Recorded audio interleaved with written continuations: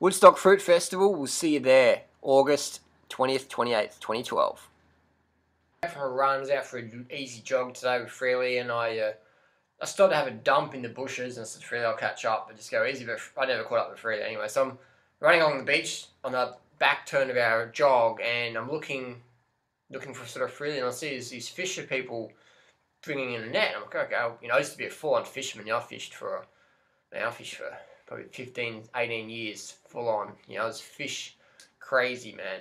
So I know a lot about fishing anyway. So I'm watching these people bringing the net, and I'm looking around to see where Freely is. So they're bringing in a net, and then I start talking to the guys. I said, you guys taking fish from this ocean? Like, don't you know how much methyl mercury's in there? And I'm talking to them, and they're just fucking brain dead people. You can't get anything through them. Really low, just people with no common sense. So they're pulling in this fish, and then one of them, a big fat person, brings in this 2-kilo tailor, which is a fucking big tailor, and just throws up in the beach for the die, and the fish is flapping around. So I'm like, fuck that. I grab the fish, run down the beach, and throw it back in the water, and it swims off. And they're looking at me like, what the fuck did he just do? And I'm like, you're too fat to eat that. I just did you a favour, mate. And I kept on jogging. And I thought it was such a funny situation I got myself into there, that the universe, God, whoever put all those things into my presence at that moment. I've got experience in fishing. I can outrun 99.99999% of people on the planet. 3, I can fight. I've been stabbed before. I've been in prison before. I've been in gang fights before. I do boxing training, kickboxing training every week. So, and I know how to publicly speak with people. So all these things you put into that little situation. It's like, I'm just going to go with the flow and follow my heart. And I thought, that fish doesn't deserve to just land on the beach there. So I picked it up and threw it back in. And I didn't give a fuck what the rednecks said. If the rednecks want to come and square up, boom, let's fucking bring it on. I'll square up, no problems, anytime. I won't start the fight because I don't want to get assault charges and, go to court and stuff like that. But any self-defense, man, bring it on. Bring it on. It's really valuable to be a good runner, a good fighter, to know your legal limits, to know how to speak with people, know how to, contribute a message and speak up and not, talk, I wish I did that, I wish I did that. I did exactly what I wanted to do there. Short of grabbing the fisherman and fucking strangling him in the water with a net. But, I did realistically what I could do and carried on with my run. It was fantastic. So I got a good sense of contribution then.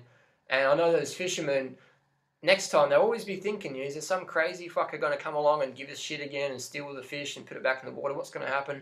Because what are we doing to the planet, man? 90% of the world's fish stocks are fucking extinct. And we've got more morons out there saying, hey, fish is a good source of omega-3. So make sure you get your fatty acids from fish, because plants don't have fatty acids in there. So you've got to eat fish and increase your chance of methyl mercury poisoning and uric acid, cholesterol, saturated fat, and radioactive elements are all commonly found in the ocean today.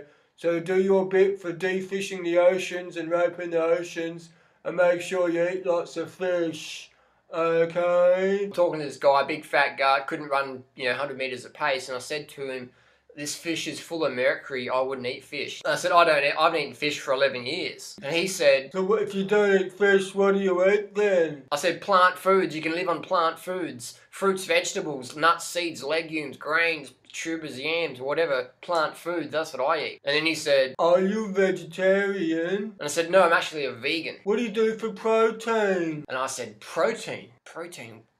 What's protein again? I don't know about what is protein? And then he said, mate, you're not getting enough protein.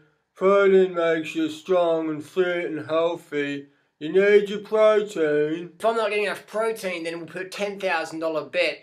I can run down to that headland and back faster than you can, and then we'll see who's the first to 500 push-ups, and then we'll see who's getting enough protein. And if you're right, then I'll give you $10,000. And then he said, oh, you're judgmental. I like eating cat food. I need my protein.